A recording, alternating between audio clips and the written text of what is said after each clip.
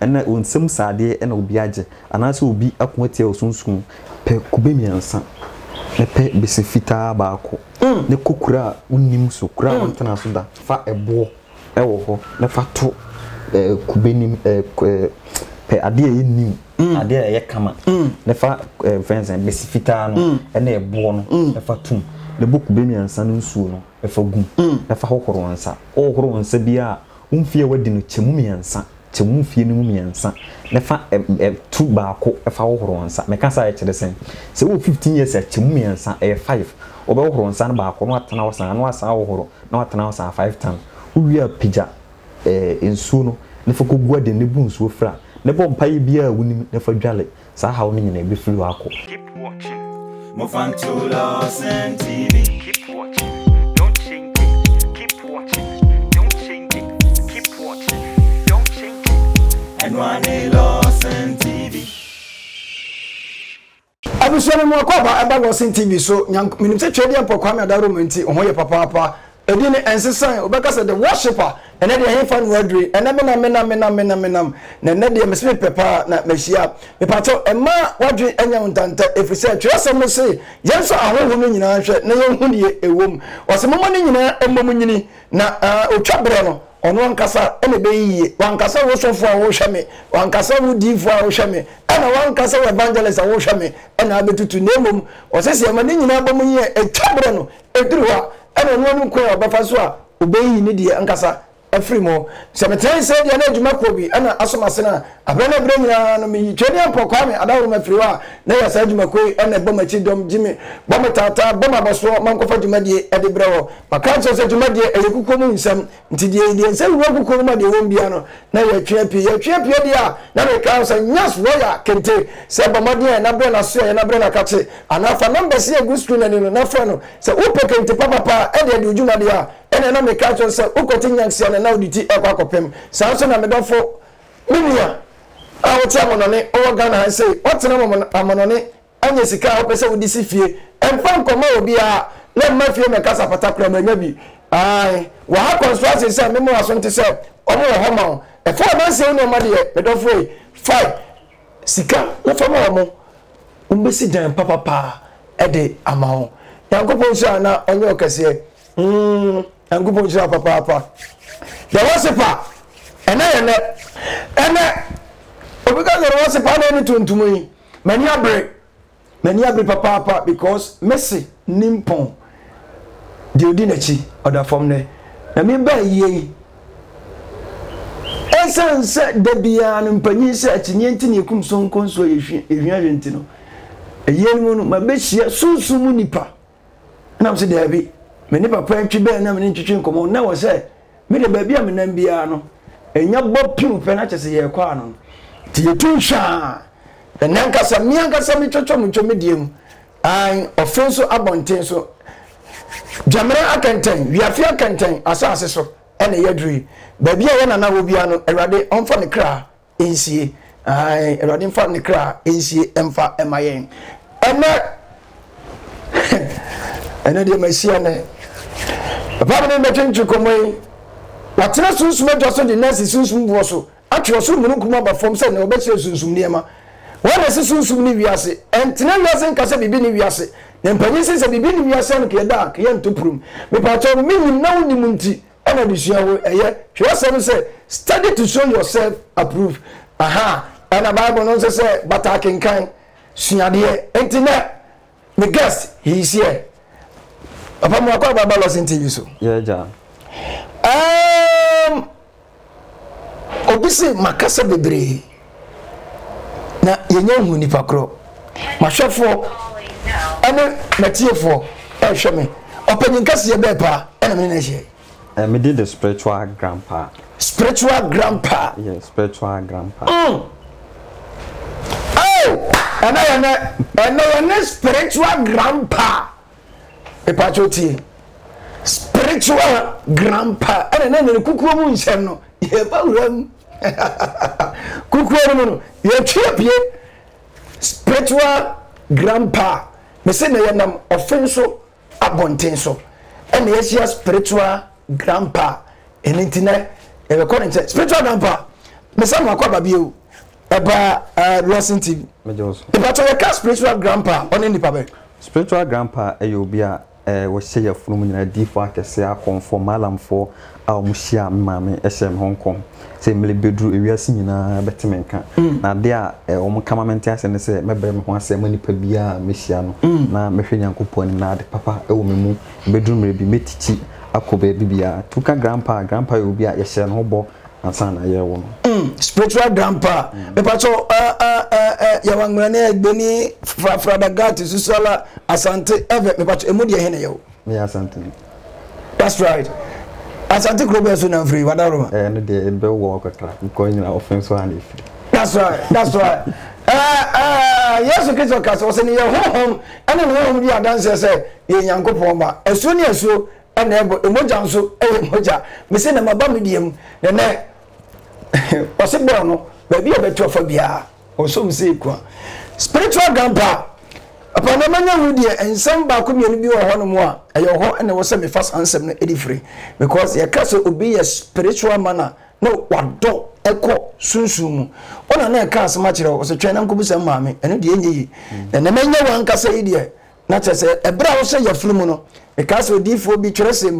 e ka tense mon kase omen atwere ne se bra wo da ye flumu no ena mete wo ho na me odifo nti wo no story no ayes pepe that's right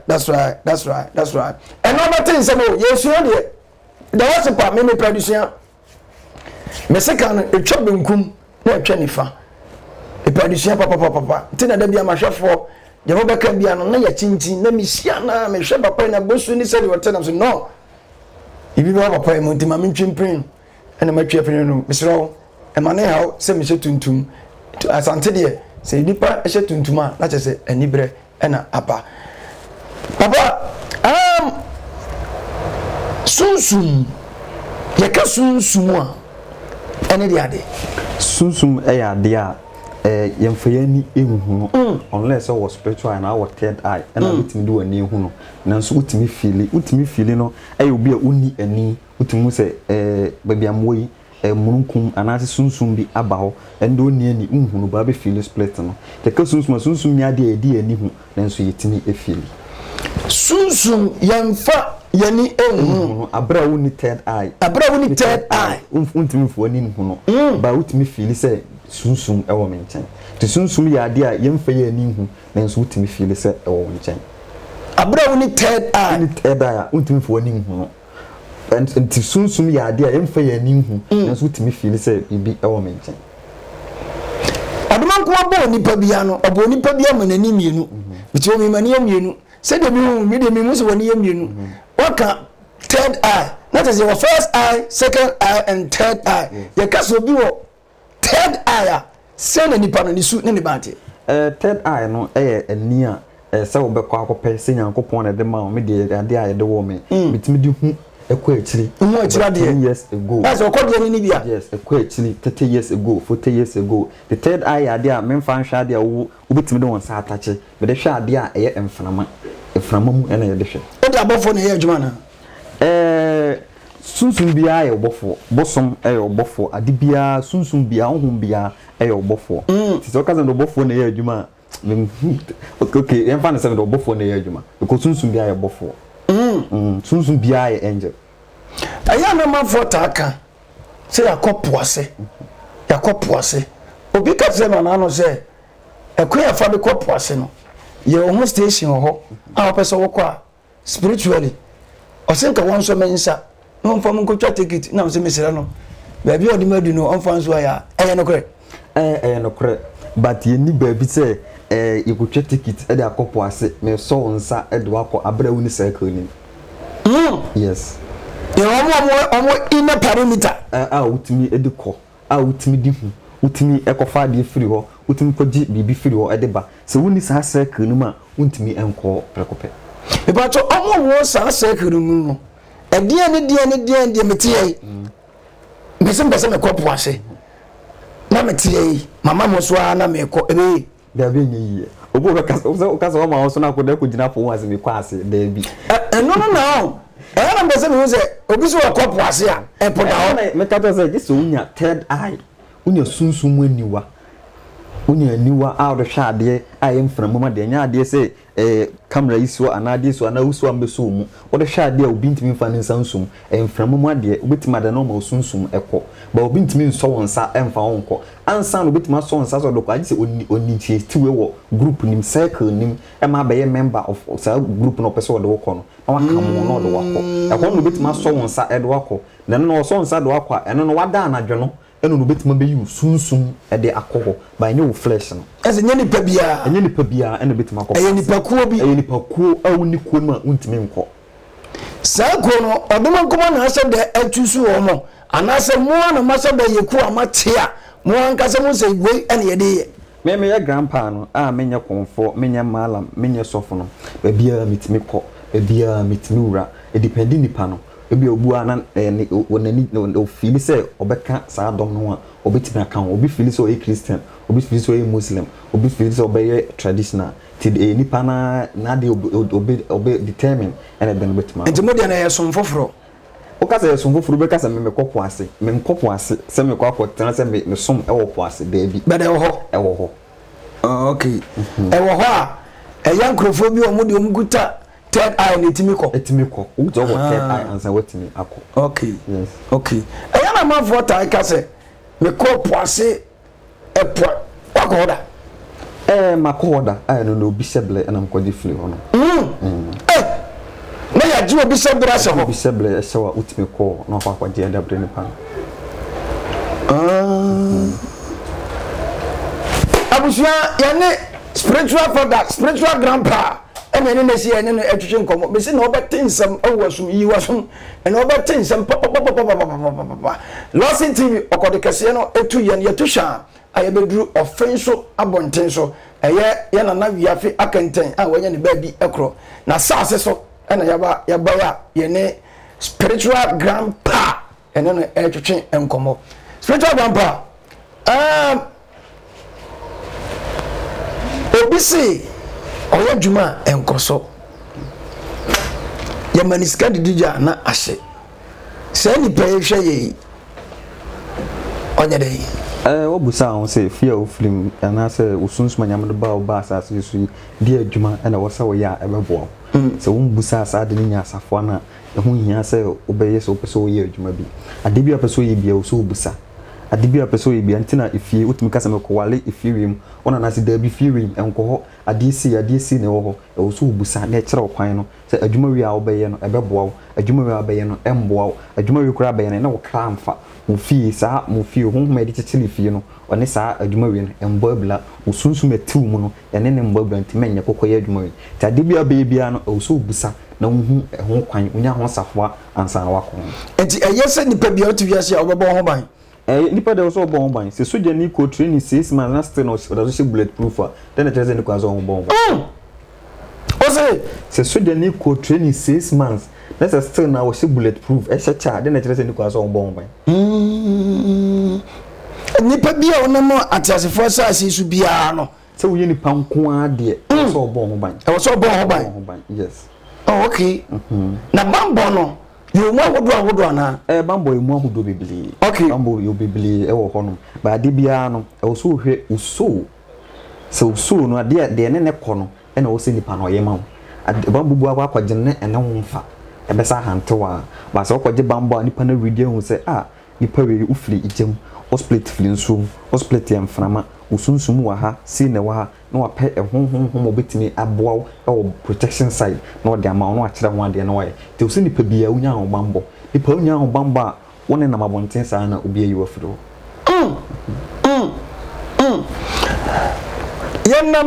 yanam yataka na se sofo bi ewo Ghana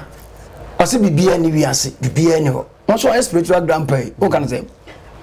so we spiritualist na so kasi bibia ni wiase a na woni ani na sa so fro ni ani we so panyi pa o woni ani ase hwi ni oni ani busa na se oda ne so na kwa hemfa eye dan na osonda ya na movie no hwe na osonda ya na nanse hwi ni wiase e de na utimi da onsol ne bia na abo da wonche wa nwura wonhim wa nwura wasum osum se sunsun bi na bo ho ban sunsun bi na di wachi sunsun bi na ayo chitaafo ama saa abo no wantima nwura hwene ti se okase wo sunsun ni pa na akase saa nema ni wa na wuni ani book bi no ko read na ade kasa ende me no ya adwen se book na ayo saa ba se wo je sunsun ni papa ampa wo yesi a oboa wantima kasa edifo o wende mfa ho se bi edifo ni pa ni so ba ba spiritual read e bi so asabi no ya akola ti nipa bi ade otu ase a oso bo ho ban obi se wa worry okowori ane de na ba fie okowori ane de na ba fie se nipa no eye tumi bi ana ye ne saa ufia ufirimu ebia ufie sika wo pa tete no yenka tete nsam kakra ebia ufia ufiri ne sika wo pa na awale ni ho wona nanom betima tena say meeting mama pije sika feel good am da ko bi odunsu ni ho obi owani na wagye sika no na mama awale bonzo mbe kwa awale no be ma akofa ne bia no esikani o wale wo pe na sika no na be ma no bofom eye aduade na wona nanom dua no fie ho se omde musika akwaje awale no benya awale pa ba wonya mu ani je ena obu ho so a ne bia mu fie ho no e ma nice ho ezo bia na awo ni ho anase bia na sika no mutumi fa efie ho ma omda kwa akwaje sika esi fie oh my sister o baba akope wo ma me kura baba no ba akope wansu kura wawu ti fie de man ho na so sika fo pa ne nyina ye tete aduade omudua ne fie ho te so hwe san ne mani nyina hu ansan wo hu se ekwawe ne mefa so me yesi a metima retia me yesi a metima nyekunu ba so hwe san ne mani so yusu wa wadwen wa ho ofe ye de okọ obesa ba besi ofie papa be ka se bi kire no o se Ghana ha obi eni won wanya sika tam amna busu sisi dan a eye kwa eye kind just like that when you sunsun ni pay no krasa saa de na okan no okasa efo emine ne ya adwen efo ba emine ne nya adwen okay sikanya no ye omumienu okay se ukokoye o rituals se ukokoye o niema nyankomade bebi okoba bi sebi kafro ma no osum na so oko yusu bi ani pa ho akwan bi de aye de a betuma nya sika saa asembia anto atamase ba se uko ye adwuma na wo ya wo ye den na obeba fom na wasa abasoro ba se obi nya sika duru stand bi na otum se akwa onya problem da na se bibi na wakwaje bibi wo ho eno nko na betuma nya sika saa de akọ because the car akọ dey use to create change oil dipa oil wo change ni se obu a sika ni bu a eyi ane end ni bia na be start a oyale eno no ye tax e uzu tuama sunsun mo nya sika no eso ya end e dia na ho beto no o beto ba so oyale yes na ma menchiro ade ye wo ye mantem obu utim se papa wo bon sisi na asem wi ato no na asem wi ato no sankrofo no bu fili jam omno me sika fo sika ni bia ye sika ni sunsun e fili jam sisi ya ne bofu sisi ya na kuma atofom omo fili na team ni bufu ya na oto ne nsa oba asem so yamre nipa bra bomu nsem kakra ba bia wodi fila ho ba no waka obi o free gym yanka obi o free gym no omusu ban kakra omo free gym no omo no yes kafo omo suro asem bioma no beka sikani bia onsuro hwe asem bia na no beka sisi na ne bofu sisi na na kuma ato ne yam ubusa na dia obetutu ama rough bo no ato a e so de ma ene bo mu se ni pa ni sunsun efli jam sankrofo no omo yale basabasa ensem tim se to omo ene yeso koyesin obu a yesi asem wi ato no yesi wi asem ato no na wusuma no ha no ene ya dia odi tua ne tax e wusunsun mu because of say onkoji bibi mesif dem ese nyankopon aye no enu nyesika dori nyankopon na ma ne se by nature natural sana wo so ofom because onkoji bibi mesif dem a esa afe kofa we bra bosome kofa we bra ese nyankopon abo no ti sa amane no ode ne body ene tua yes ba omo nso mo free anuam na do tie mu no so anuam fo ntisie na ne bofu no oto ne nsa obi ofre anuam bia spice man ne bufu ya na oto ne nsa ne bufu ya na oto ne nsa sa no momote ena omo fili ensum omo life omo ye boko ade obe bia ye boko big suru ma menchira de ba so fili ensum a o tare fisher unya problem obi o free so on purpose omo so tire fish obi o onim ba do ya mechiro no so free so ma Thursday wa be tire fish o posted umwe o fish se sadi ni sa nema nsum mo na unya problem no mo so de ya wia no so no therefore your name spiritual grandpa in fact we are so mesin trauma so for being kind to us bibia ni wiase menka say asofo adwuma no mo ye enye papa o no but kurobi wa kurobi so eto so yesa obi aduro ho ene kote obi so die but what ene ba minti bi da ene na miti ni fia yesa obi aduro ho ekote obi die yes bibi ye den ewo ho afenso asase so bibi wa but what I say me pese me hu e do abo so nyina no me nyawu ba bia me wura de me busa ko bu ba bia me hye omo de ye wia no omo so no omo life de say obi oye ewia obi anu sunsun connected to sam mo ha adwen bi anu sunsun connected to sam no ha adwen eni kwa se ne ho kire no abro 7 days yes ebi audi time se mpese menya adu mpese menkoto adiwia ni kwa se blue 7 days eno obi anu sunsun flavia bia opemo a oble ansa wanya obi anu sunsun flavia bia e ono no survive no ba bepe tina ewia e wotama pie e wotama okokokoda edin ya de to ye no etimiya tunsanso eweso nipa din a de to no ensunsanso bebele wo so sunsanso bebele even me ametie se me wo na me de mba to ho a e wo se sunsun no de bia me ni ho no so okono so impact also water transfer corner so tina ye wo ba ebf say wa wo ba no ye Monday bona enkofu bi en die Tuesday say nipa ni Tuesday 2% sentina akwa no ye mfre no kwabena baby ma kwa ye friends kwadwo no eno an na no so ne fa nipa ni din ne kan ba se wo change nipa wo change nipa ni destiny asem we die eye ehintasem na che na wo madwunu se mepa obi a onim fam no sunsun niam na mabusa no ye wo ye mienu dia ba won de o maame na opanko na me so maame ne papa nko but ye wo ye nyina ye wo me no ene ye se ni week ye wo no dia be frame ya panyin ye fe ne ya oketwa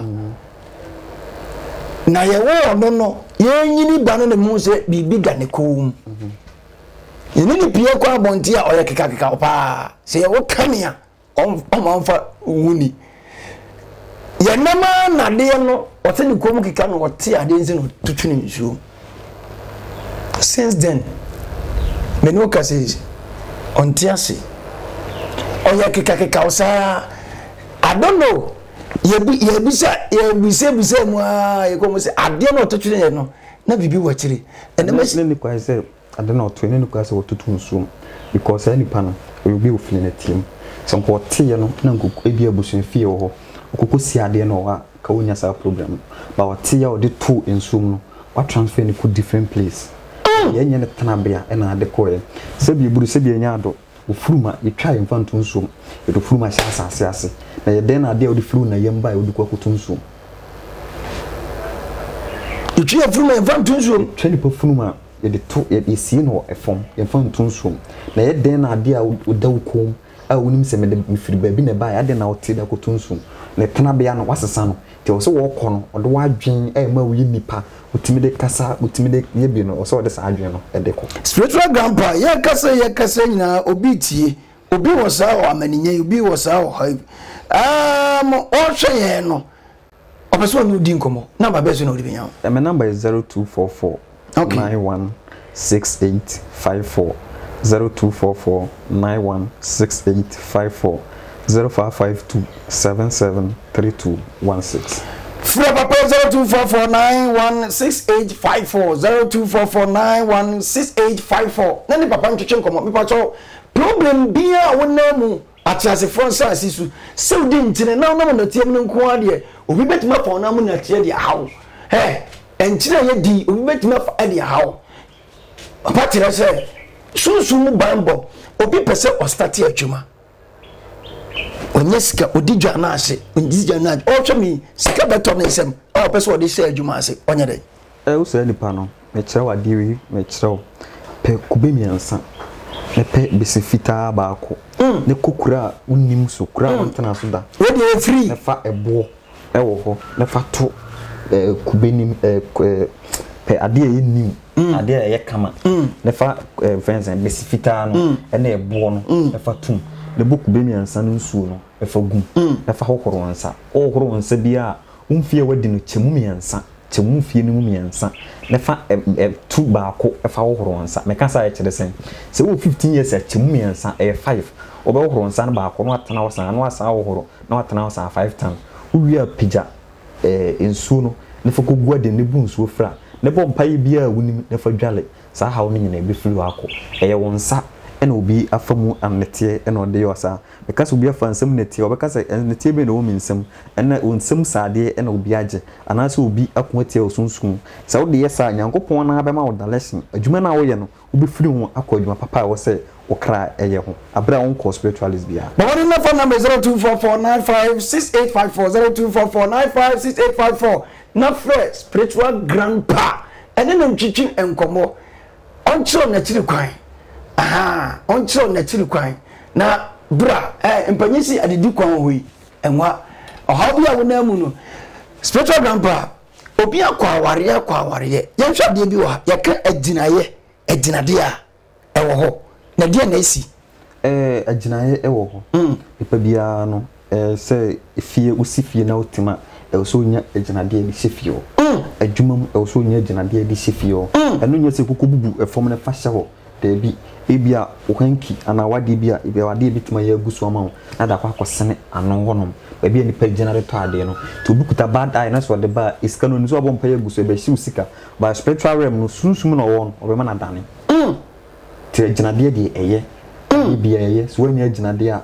ade a ebe ha nipa bia so nya aginadeɛ wo ade bia wo biam so ye ginaye ma no ai be bo ade no ho ban eni tina bon se o me ekoye fie nkurase bon se efie ho adu like compound no obona efo ho kakra bubu yes ha de memu fufu ho mu ko won ha na asem bia nsi yes eni aginadeɛ wo nananom ye ya ebo ho ban enti yesi ade bia wo bia no benya aginadeɛ ewum enne ye mark ai da ho is tribal mark wo hia okurum ni as me kurum ni aginadeɛ da okurum ni no montem no ti so ade bia wo bia wonya aginadeɛ ewum yani spiritual grand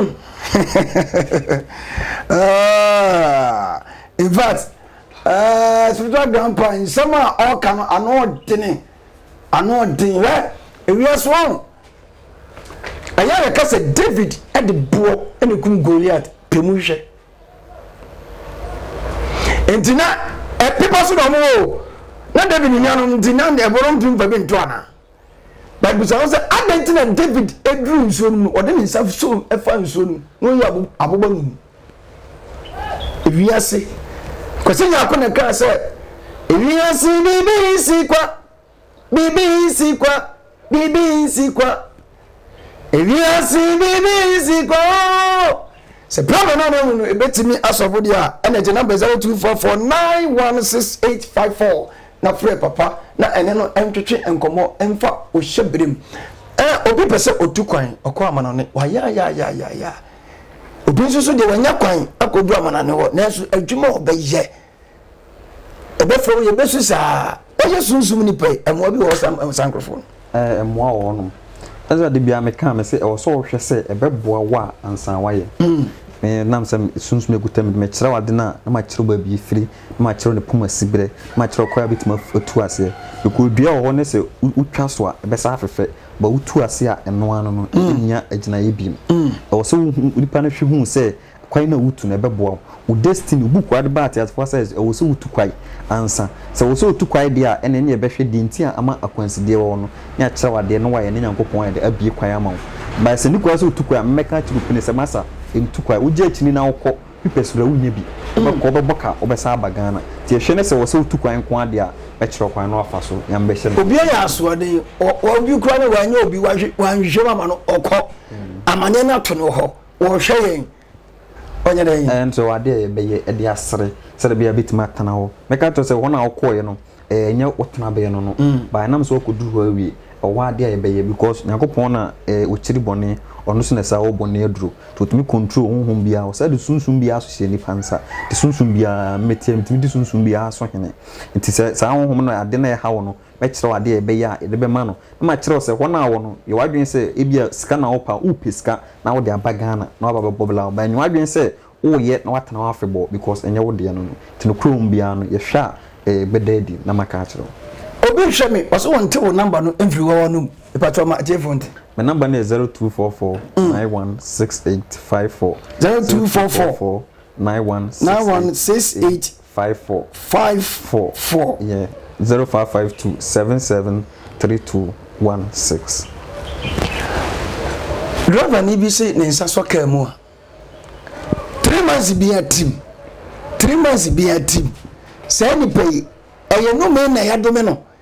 ana say bibi ni wa ya to bibi na ya na adwen ana anya na dwuma kura no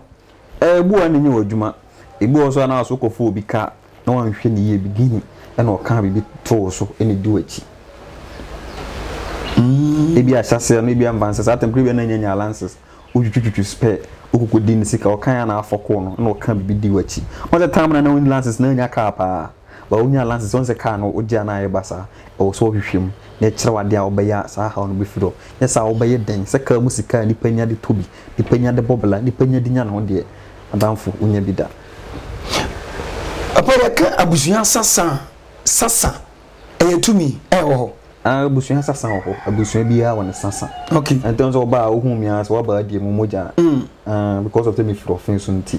moja mebo anya sana kan yes te abusuan bia sasa ho utimi hie obi kura na bia wonim ne da to busu hu na sunsume wo fie moja be kiro se sasa be kiro se we mi nua no mo ze no akwa kwatia no because mo siba no ane on say yes sasa den awo ba bayo ho baye o pa asa e ka baye no what so let trans ma me so let trans baye o baye wo honom ba say sunsum nyina obi o baye na eketwa da bi o and the son of kan me kra ma me tira de details baye na eketwa corona ba Ghana nipa fence me tira ze kra nipa we omanya malaria ati o mugu dam no o to se obi o corona ayo mo unim zade yes ana bayi tie azo bayi na yaketwa bayi ha adwen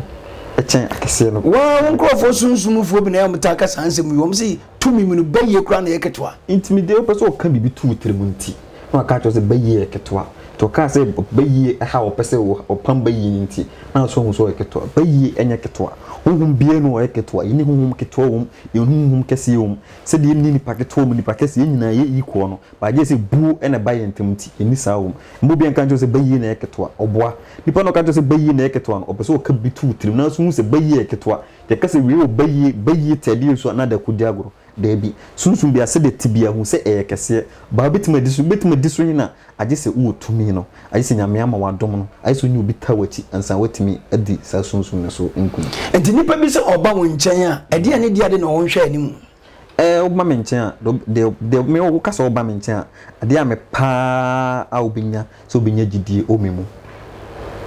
okay obinya gidie omu because how na ade ba no se bi eburu se bi nya ado ete se me ban mo be hia wo kwam na wo ne masi wo no ka tenti me pigensi wuti na me pigensi wuti se onsum be frato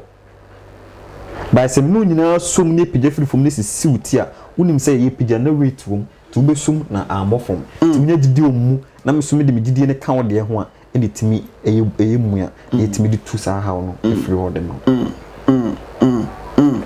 spiritual grandpa obi se opese oba wachiri kwan ene ba bi obi hu me wo ofin so okay usi ofin so no afre me number 0244916854 0552773216 abro bi hwe mi was number ne de asa de woman spouse no what can intentem do want into boss na kofo na ono so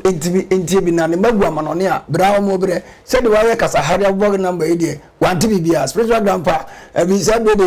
yeti ko na makonya so mfie nkotunsum wo de bo number ne ma ye na mo ba otimi de mo sunsum yi 0244 91 68 54 0244 91 68 54 0552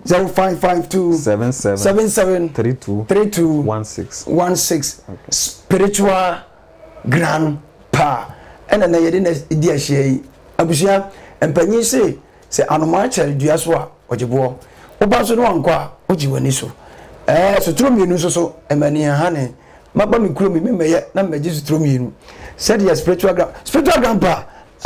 obi ansi say na bika we de ye sorry jumadi ni so eno na bese ye de sorry Yesu obia won a guardian angel. Ne bofo bon ho ban. No kro bi wo. Obia obofo bon ho ban. Enu ntina da na okọ froka no sunti left. Oka asa chenchina obekọ akoya akonya accident no. Obofo bon ho ban na kasa kyerɛ obia o angel a wanene nam ena ye connected to nyankopon ena ma nyankopon timi kasa kyerɛ because no mu ntimi nsime kasa nkyerɛ ono mu ntimi enkasa wokora ka unni unya bem kra pantana ho entie to obia o guardian angel ne nyina ne sɛ obesum nyame no krekwa mu te oye kramoni so oye obosomsum ni sɛ oye den honhom bia ye angel nyankopon to abofo na ba no aka sɛ mato bosom na ebe wo any angels no to ombae ene bi kwatena nuam abom ensuom ne nyina afiri wadwen a wo de som honhom no ena ma honhom no ye bone ema wo na angel bia de koye papa ba nipa ena ma omo ayesa obia o guardian angel also hu kwaya abefa so abekrakra no ena wa wonte wo de enka no hunya gidi mu na ofra mekira ade a wo beye a wo betima te honhom no enka spiritual grandpa me pato me tiwe me bofo o hen this is sense we dey kasafidie so and yen se kan ya na maka kire bi me pese me hu se me wo bi o yin nipa wo bisa se wo bi se wo bi we nipa ko ade wo bi we nipa ko ade mami me pese me hu se o ye wai we nipa ko ade wo bi o mo krakra wo mo do nam en na ma wo so dae ti bone na wo di ye no obi a wo koye ne ma enye no enti na so dae a wo nkai no mistake bo why problem bi wo ade bi wo e wo so etufiro na so dae a wo kai yana spiritual grandpa ana yana no ade ahia yana no atwetwe nkomo papa me di ka ka cho se watere sunsu ma so de nasi sunsu bu so atwe so mrunkum aba fam kam oso nsem me pa cho tenete mi ye wase se unni gidi a ema wase se unni gidi a ema ofenso abonte so nubutuo na kachi na odi no djuma me pa cho ofenso de so ofri abofo tachima enkinkan su wale da mango tumu na wo ba o de so obesu ofenso usu ofenso asamanko a de afre ogosu ofenso de nti afre na mo ba bia besi bia afre mo mo fita kwa de Cape Coast pe ko phobia Eastern region ba bia ofri ba bia o de ombesi kejetia oso po ofenso ka enya na ba bia o de okoji da no kra obenye ofenso ka ho o de braji da no obenye ofenso ka ofo a o de wo se obo ofenso o de onye twa ofenso so no asase efre number no e pato number ni bio 0244 91 68 54 0244 91 68 54 0552 77 32 16 media and the worshiper that's a you better so Mama Wakwa Baba Waha Construction Company Limited. You use modern cost-effective building technologies to build state-of-the-art facilities. And yes, and so provide separate ancillary services such as architectural drawings, landscaping, renovation, electrical installations, and repairs. House management, plumbing, carpentry, masonry works, and more come. Ebusia for Wawa Quintum, Bumwana Wapida was done. I hear on a Kodanda, Makamfu Waha Construction Company Limited. It's a month. A Denbiara PDC Biara saw you school done, chapel done, restaurant. From a Waha Construction Company Limited. Nantumada, Ubesin the Kamadamo, Sapeda Washadamo, Oboshadamo, Capimabra, Ababa, Abachiwodan.